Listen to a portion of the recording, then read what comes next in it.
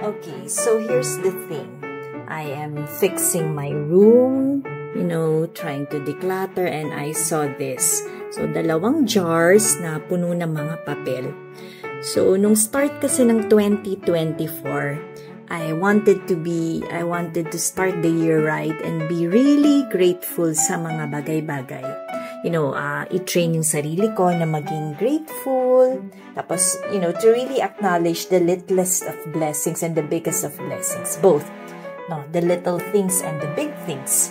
You know, as they say, I need to develop it so that it becomes a habit. Tapos, maging normal na sa akin. So, ang ginagawa ko, on scratch paper, I write, pagka naisip ko na, oy, parang may blessing. So, sulat ako, tapos ninanumberan ko. This is for the whole month of January.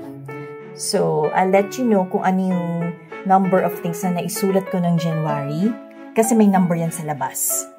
Ito, sinusulat ko. Puro scratch paper lang to. Iisa-isahin ko siya ngayon kasi I wanted, you know, to really, you know, think about the blessings, reminisce before I throw them out, you know, and keep the lesson. Of course, I'm not throwing out the lesson. So, I'm thinking for this video, magbubukas ako ng 10, you know, and read it out.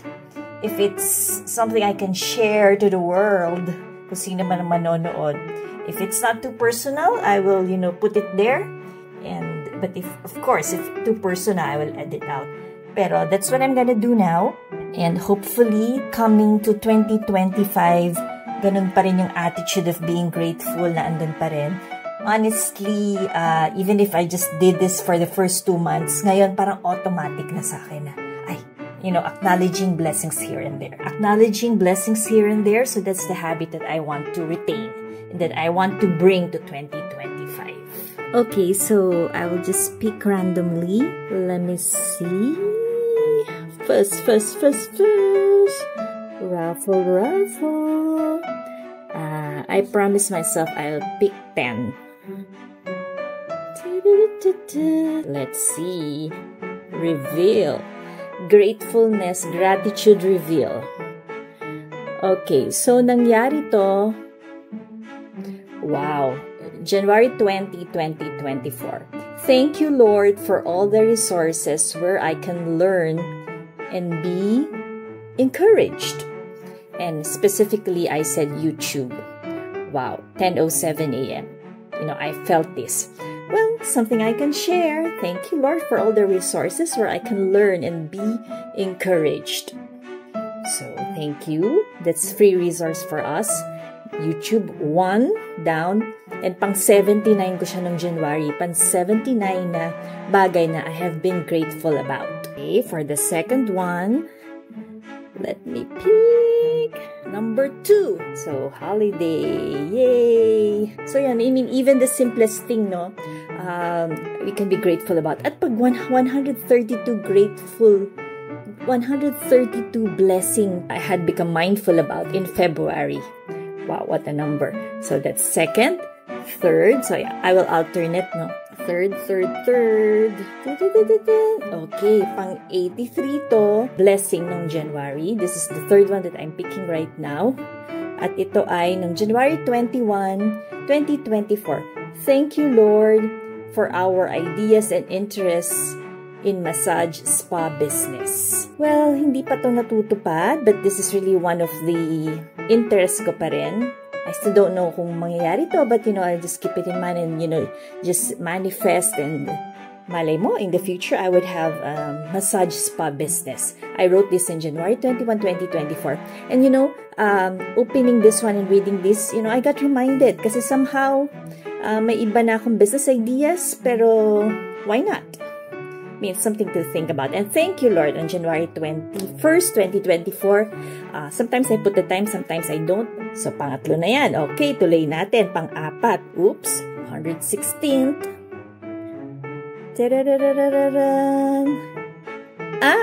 Feb 3, 2024. Thank you po pala. At may sked na kami sa new dentist. So, I mean, it's not really such a big deal, but, you know, trying to be grateful about the little things. So, pang ano yan? 116th, 5. So, pang 65th, So far, wala pa ako ini-edit out. On January 17, 2024. Thank you, Lord, nakapagpa-PESCON at check ng smoke detectors ng unit. Oh, thank you very much. 10:39. Thank you to our admin here in our condominium. 1, 2, 3, 4, 5th one at pang 65th blessing ko nung January. Okay, 5 more to go. Ta-da! February 10, 2024. Thank you, Lord, for new dentist for us. Thank you for the treatments done, for our expenses which you have provided.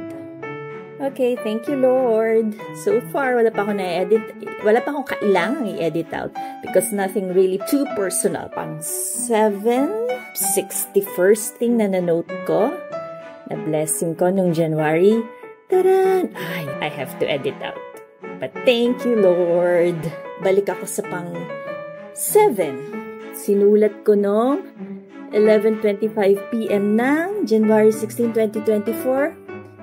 Thank you, Lord. Mabait si Jom as housemate and pamangkin. Okay, this is the time na my nephew, Jom, stayed here with me because he was reviewing for his board exam. Ngayon, pasado na siya. He's a certified engineer. So, thank you, Lord. That's another blessing. So, salamat po at mabait siya as housemate and pamangkin. Thank you, Lord. 8. So, let me dig deeper. Pang 8. Kasi last 3 na. So, sharing. Sinulat ko no February 6, 2024.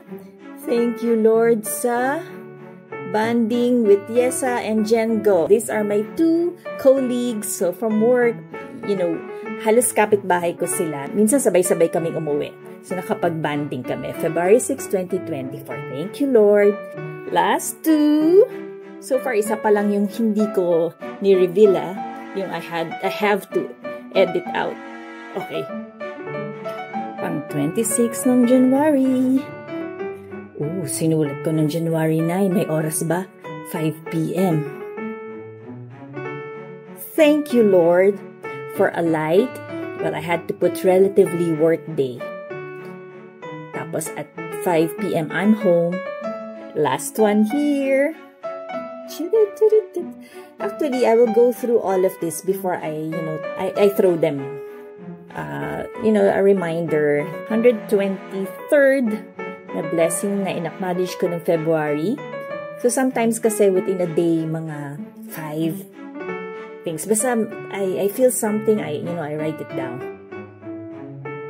Okay, 10:21 a.m. ng Feb 5. Thank you, Lord, nakapaglinis ako ng drawer ko. Yay! So, part of decluttering. Yay! I will feature this in my other channel, Handling Home. So, drawers and all, organization. So, really, I think it's an accomplishment and I am grateful about that.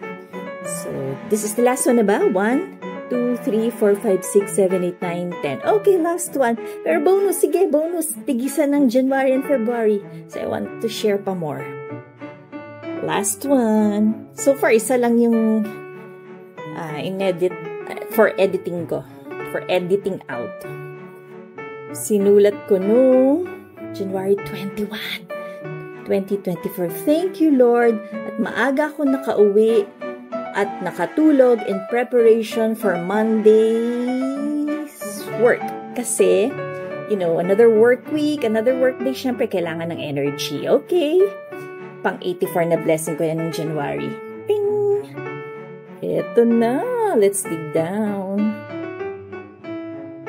So, last na. Bonus na nga ito eh. February, pang 117. Tcharan! Okay. Edit, cannot share. Isa pa, pang 114 na blessing ng February. Tada! Thank you, Lord. Nahatid ko si Mami sa QualiMed nang siya nagda-dialysis. Thank you, Lord. Okay, so yun lang. Honestly, hindi ko na to ginawa. I didn't really pursue doing this. Pero the 2 months that I have done it, I think I also did a little of March. Somehow it taught me to be automatic na, ting, it's a blessing. So somehow I have to force myself to develop that habit of being grateful. Tapos napatunayan ko naman na develop ko siya. You know, the little things like holiday ngayon, or nakatulog ako maaga, or nahatid ko si mommy. You know, all these things, masaya. So I will try to continue this and going forward to 2025. Tuloy ko yan. Not really literally writing down, pero kung kaya, why not? Acknowledging things, acknowledging the blessings. So, babasahin ko pa to isa-isa before I declutter them. Dahil, you know, it's the lesson ang hindi ko i-declutter. But this paper have to go. But since I recorded this naman din, so, you know, the habit of really being grateful, hopefully I will keep. Okay, so that's all for now. Thank you. And thank you. Those are really powerful words. Thank you, Lord. Thank you to you. This jar will represent acknowledging even the littlest of blessings.